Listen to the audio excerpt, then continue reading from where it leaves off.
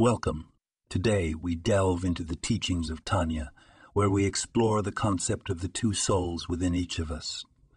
The Tanya reveals that we possess a divine soul, a spark of godly essence, and an animal soul, which drives our more instinctual desires. This internal struggle is a reflection of our daily lives. Every time we face a choice, whether to act with kindness or indulge in selfishness, we are witnessing this battle. Embracing our divine soul means striving for higher values, seeking connection, and acting with compassion.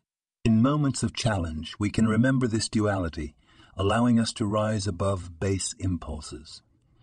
By consciously nurturing our divine side, we not only elevate ourselves, but also positively influence those around us. Each small act of goodness contributes to a brighter world. Let's carry this awareness into our everyday choices, fostering a life aligned with our higher purpose. Thank you for listening. This podcast was produced and sponsored by Daniel Aharonoff.